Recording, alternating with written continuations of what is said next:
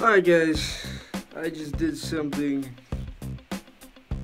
weird out of the blue today.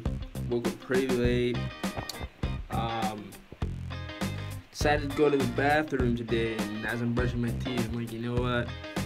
I'm tired of feeling this way. And by that I mean weird aches on my teeth and having to clean it constantly just so you don't get bad breath.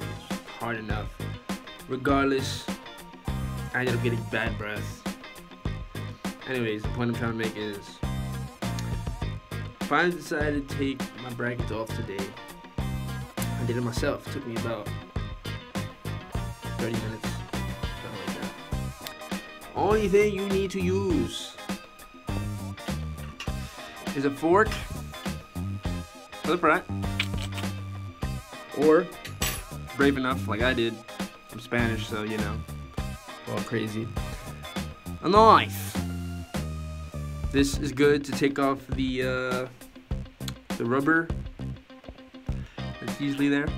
Now, I did it already. You know, I cleaned my teeth with this and both. You know, I did everything necessary to go ahead and clean my teeth. And one thing I noticed after I took all these things off is what I think there's 4, there's 8, and then that's the bottom. This is on my top. So, this was the first one taken off about 2 years ago when I first got my braces. Then this came off. Now, I don't know if you guys can tell already, but my last problem for taking these off is these in the back are ridiculously hard to take off. Now I might need a screwdriver, pliers. Apparently you need, what's it called?